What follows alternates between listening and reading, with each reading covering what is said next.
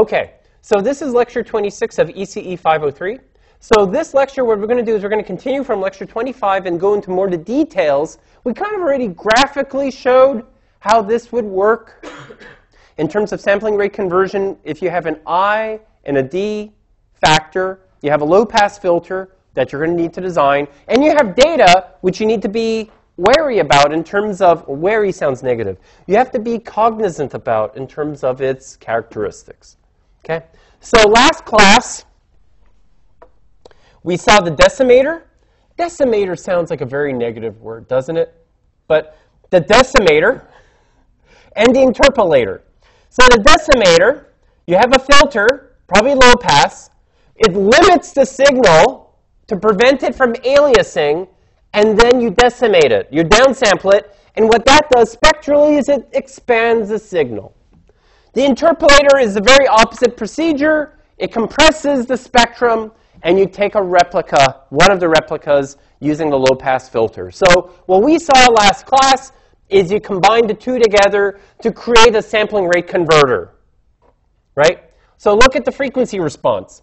Suppose you have a signal, you low-pass filter it, you get this little house-looking thing, you downsample by a certain factor, and it widens now from minus pi to pi. The interpolator, it compresses your spectrum, let's say by a factor of I, you have periodic replicas, and your filter takes out one of the replicas.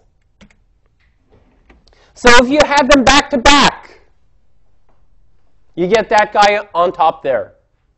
What's really cool, and I do mean it, is nothing stops you from moving the I or the D thing, you know, the downsampler and the upsampler, to opposite sides of the filter. You can actually move one to the other side or the other to the other side. And it's going to modify your low-pass filter. It's really cool. So let's look at this. So we call this, you know, if we want to move the I to the right side, we want to move this D, the down arrow D, to the left side, H of K gets modified in the process. But it's doable, and we call it a polyphase filter structure. So let's look at that. So what is polyphase? So first of all, you take your FIR filter. What you do is you take your FIR filter, you have its coefficients, you have the delay elements, yada, yada, yada, yada. And then what you do is you reorganize everything. So what you do now is you group everything according to, let's say you have Z0, and then you go, like let's say you want something that's like in M time units, right? You have Z0, then the next guy is Zm, then the next guy is Z minus 2m, Z minus 3m, Z minus 4m, then the next guy is shifted by one factor, and so on. So actually, let me draw that.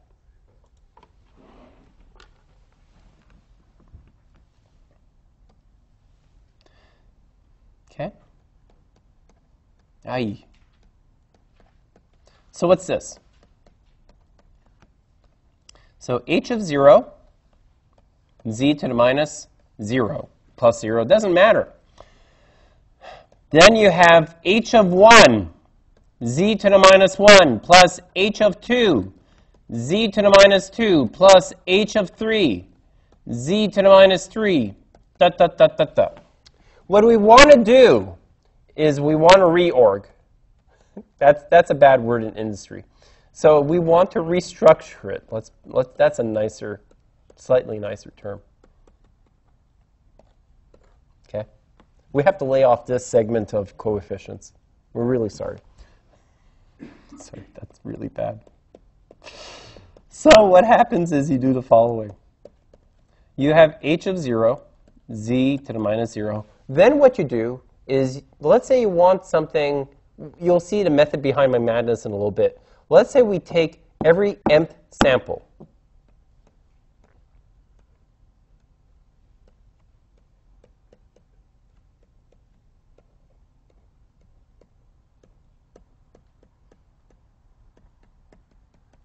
So we're restructuring everything.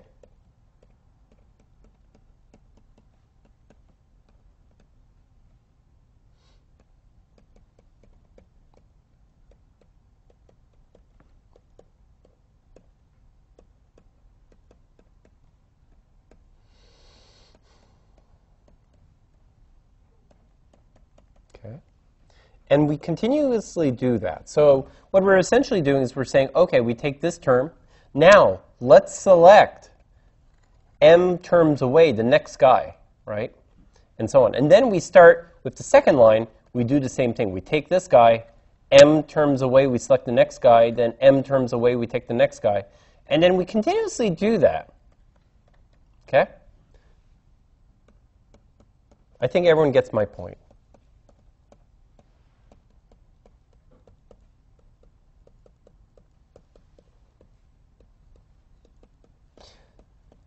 So now we're setting this stage for something really cool. So we got that structure. Keep.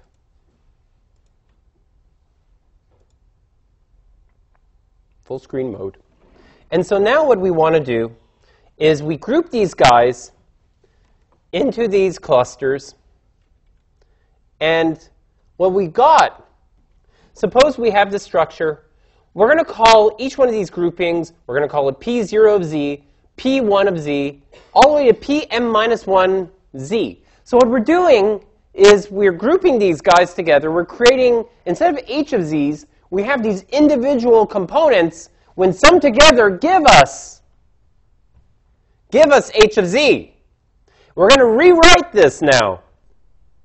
And what we're going to do is we can extract z minus 1, z minus 2, all the way to z minus m minus 1, such that we have h0 plus hm minus m, blah, blah, blah, blah, blah. And notice now we have the same thing, z to the minus m, z to the minus m, but the coefficients are different. So what I've just done is I have z to the 0, z to the minus m, z to the minus 2m, minus 3m, minus 4m, for all of them, and the difference, that z term, that offset, I pull it out. So now what I've got is h of z, z to the minus I, and this polynomial, right? This is the polyphase contribution. That's a polyphase component. And this generates h of z. And from this formulation, what happens when I sum? I do not multiply. What happens when I sum these p of z's? Graphically, what does this look like? The system h of z looks like a parallel realization of these polyphase components, right? Remember that? This is what it will look like. If we do that, so this guy here, he's going to be P0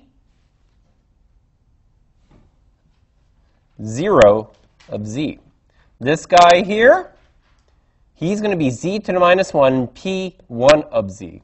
This guy here is going to be z to the minus 2, P2 of z, right? All the way down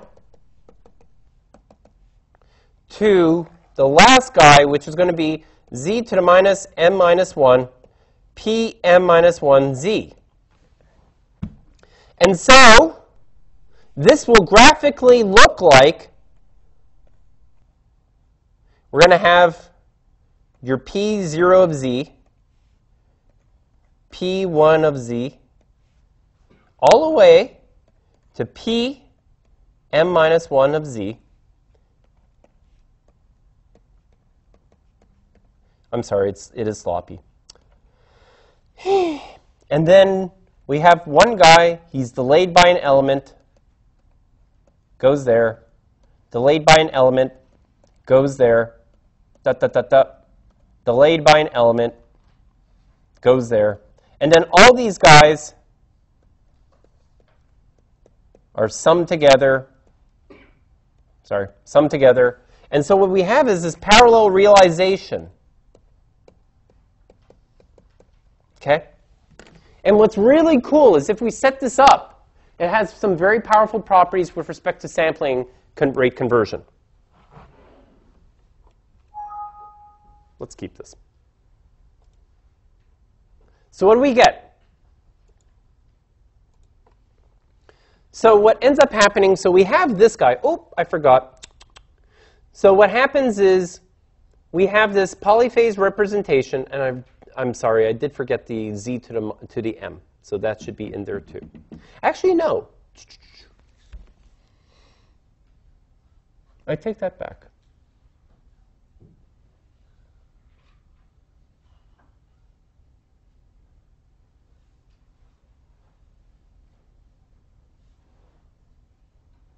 No, that's correct.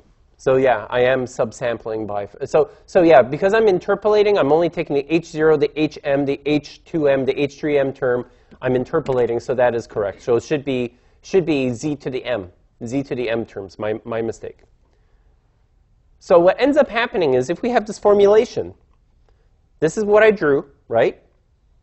So we call this a polyphase representation. So instead of H of n, now what I've done is I have 3 filters. They're 1/mth the size, right? They have 1/mth the coefficients. They're operating in parallel. They have a delay line, and they're equivalent to H of z. Now, what's really cool is we can use something called the noble identities. So what happens is we use noble identity 1 and 2. So if I downsample followed by a filter, this is equivalent to filtering with z to the d. So, so it's like interpolating that system and then downsampling afterwards, right? So what we're doing is we're converting the frequency response of our system to interpolate and then downsample it.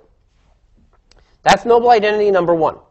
Noble identity number 2 is I filter then upsample.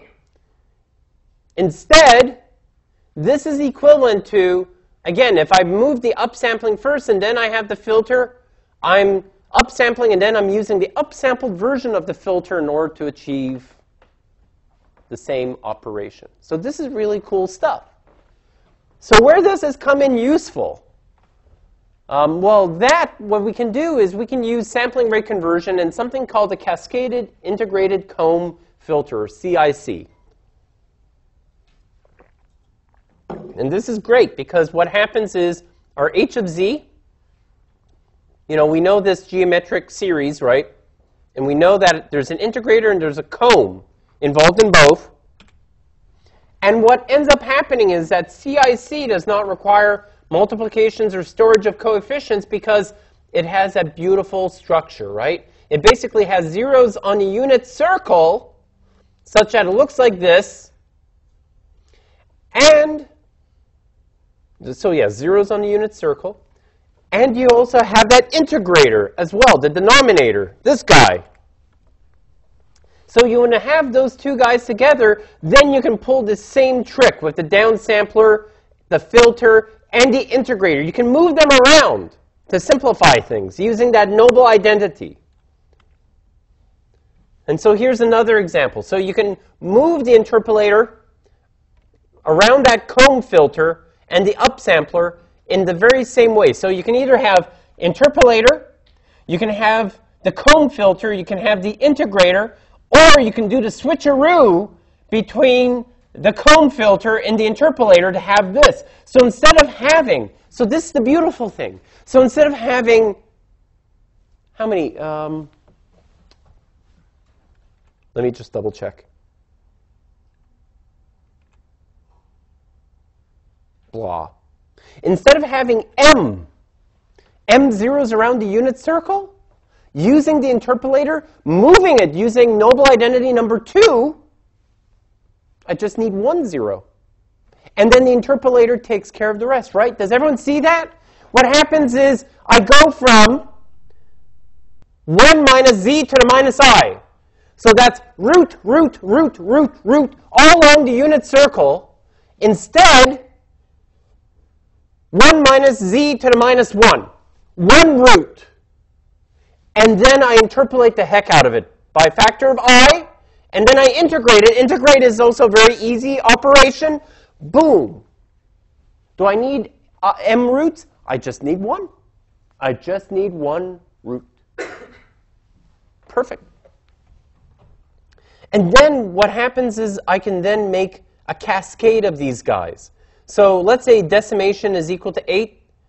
I can do like a collection of these comb filters, one after another, after another, after another. All right. So that's really cool. And then this polyphase representation. So polyphase is really powerful because there's some complexity savings that you can have with respect to polyphase. So in a lot of cases, like for instance, you guys are not doing this for your course projects, but with filter banks, there's also a polyphase representation.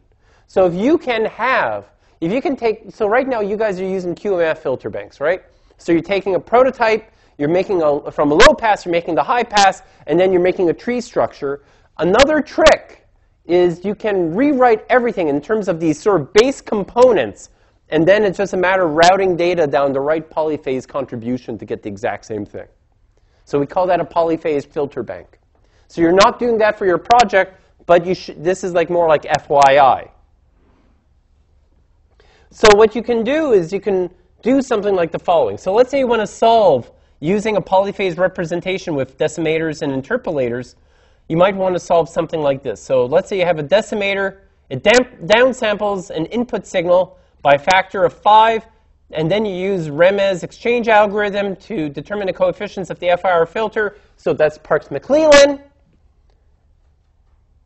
And what will that do is that will give us an equi-ripple filter design. In this case, we want a 0.1 dB ripple in the passband, and we want it down by at least 30 dB in the stop band. So we want a 30 dB difference between passband ripple and stop band ripple.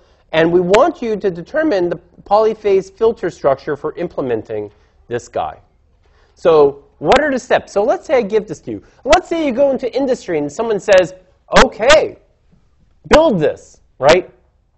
And they don't handhold. They just say, So what happens is step 1, design your filter. Step 2, make polyphase from designed filter. Oh, this sounds great.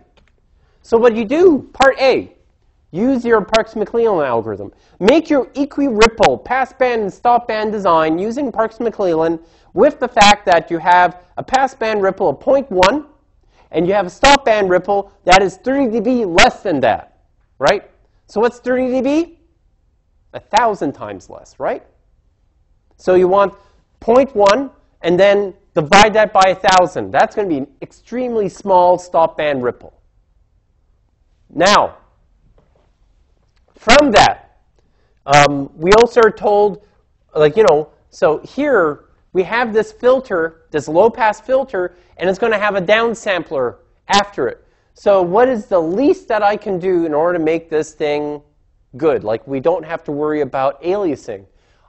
So what happens when we downsample something by 5? The spectrum enlarges by a factor of 5. What should be the cutoff frequency for this low-pass filter? It should be 5, 1/5 of the bandwidth, right?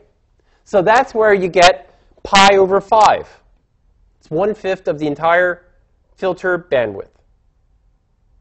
So from that, all that information, right? So all I tell you is, here's the decimation. Here's a passband ripple. This is how much less the stop band ripple is going to be equal to. Design it for me. Boom. Done. Check. Right? And if it's your job, paycheck too. So then, what we want to do is take this design. So see, here's that thing, the FIRPM. So you get those filter coefficients. Now what you want to do is rearrange your filter coefficients. Let's draw it.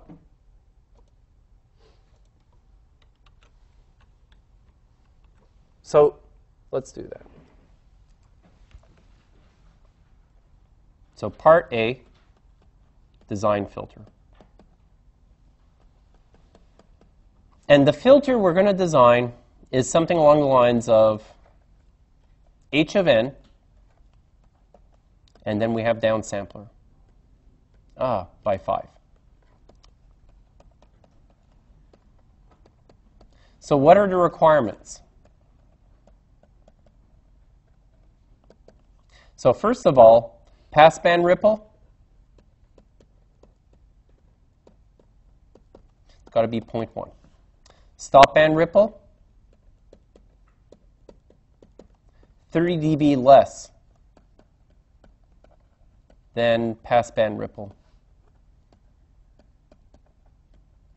Okay. What else? Since this is used with this guy here, 5, need this to have cutoff at pi over 5. Otherwise, you have aliasing.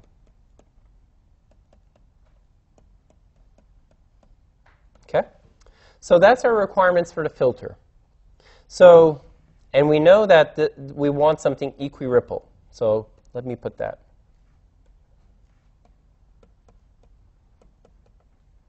Equiripple. Therefore, FIRPM, or Parks-McClellan. So if you do that, you can accomplish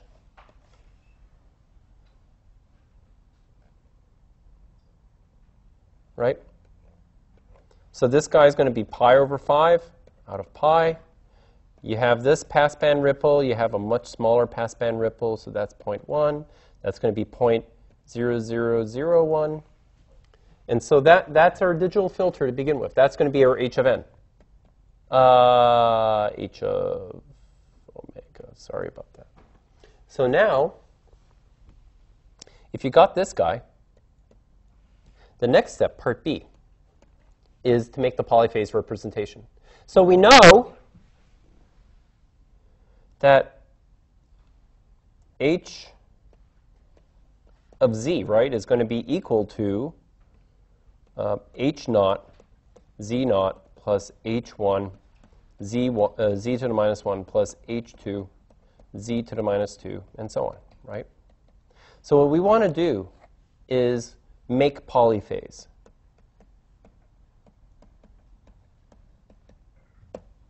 So in order to accomplish that, what we need to do is we need to, so what sort of polyphase representation? How much do we want to make this a polyphase representation? And what we want to do, so here's the trick. If we're going to be downsampling by 5, because we're going to be using noble identity number 1, so just a hint, right? Because we have this structure here. I think what we want, so as a hint, we ultimately want to do something like this, right? We have that. And so what happens to this filter here? Like, you know, what noble identity kicks in? Right? So, the only, what we do is we want a polyphase representation with m equal to 5, because then we can pull this off, right? Okay, so we can keep that for now. So what we do is essentially we subsample that h of n that designs that single filter, that low-pass filter we designed with Parks-McClellan, and we basically we subsample it by a factor of d, and we shift, and that will create our polyphase contributions such that what we end up doing is we go from this guy to this guy, and then by noble identity, go to this guy. All right? So what we're doing is we make these polyphase representations, these p naughts, p1s, p2s, and we choose d in this case. So here, d is equal to 3, not d is equal to 5. So let's say d is equal to 3, and what we've got is, first of all, we have these polyphase filters, and they're z to the 3, right? What the noble identity tells us is if we move the downsampler to the other side of this, that 3 disappears. Now it's a regular filter. We're not downsampling anything. But it's still identical. And then at the other end, this guy, we use the same thing. We make a polyphase representation. We use a noble identity, and we get that guy. So what do we have? What we essentially have is now our polyphase representations. Instead of filtering every third sample, they filter every sample. And so So think about it. What's happening? Instead of filtering every third sample and then downsampling that third sample and throwing away everything else, I'm being more efficient. I'm downsampling the input to that filter by a factor of 3 and filtering it sample per sample. So, okay. I can hand wave or I can really educate. So I'm going to educate. So let's do this. Because hand waving's fun, but so what happens is what you've got. You have this guy, let's say it's P0, z to the 3, and then you have downsampler by 3. Okay? So how does this look like? So we have input data coming in.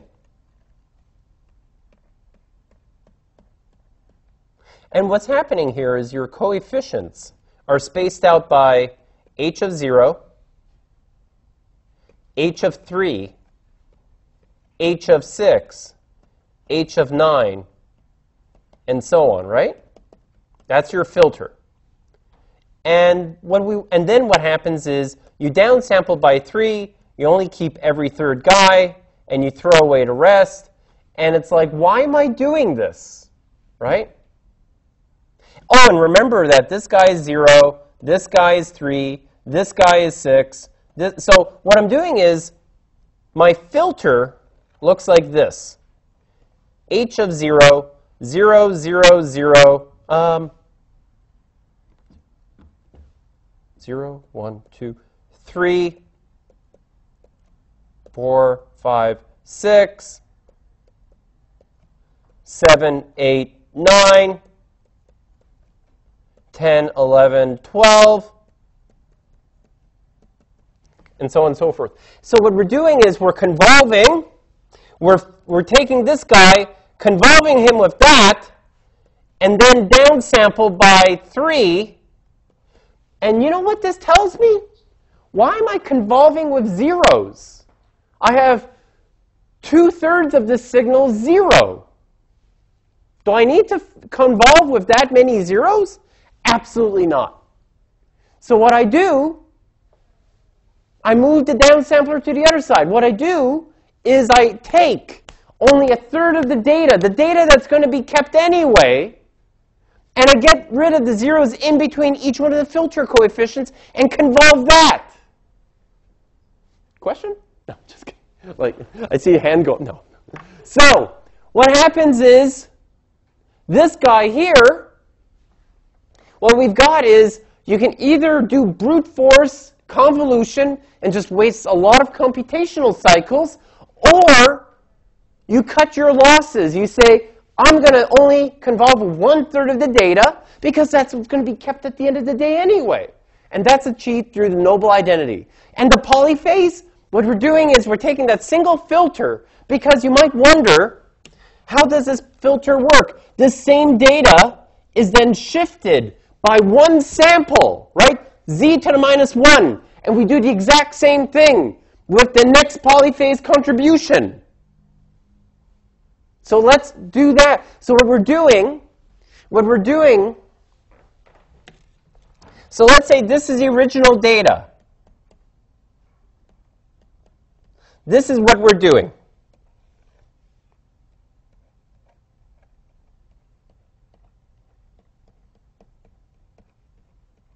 We're taking this guy, this guy, this guy, this guy, this guy, this guy, and this guy. And we're filtering him. So we're only selecting those guys. We get rid of the zeros in between. We filter him with P0 of Z, and then add it with the other guys. So then we take this guy, this guy, this guy, this guy, and him, and maybe there's a guy here too.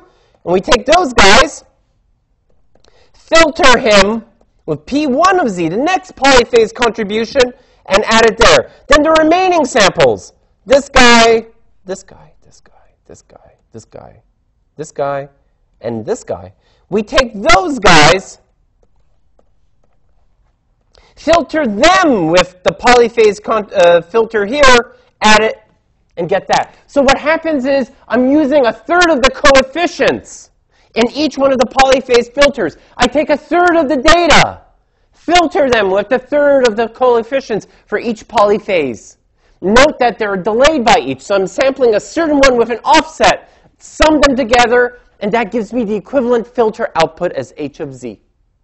It's wonderful, polyphase. And the exact opposite happens when we use it the other way around with interpolators. It's wonderful. Keep. All right. So, there's more information about this in section 11.5.5. So, you're all encouraged to read that. But really, again, the problem set has a few of these. Try it out. This is really cool, powerful stuff. So if you ever go into advanced DSP, like ECE503, or anything to do with filter banks, this comes out with a vengeance. This is everywhere because it saves computational cycles galore. All right? So with that concludes lecture 26 of ECE503.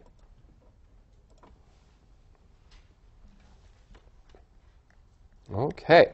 So, we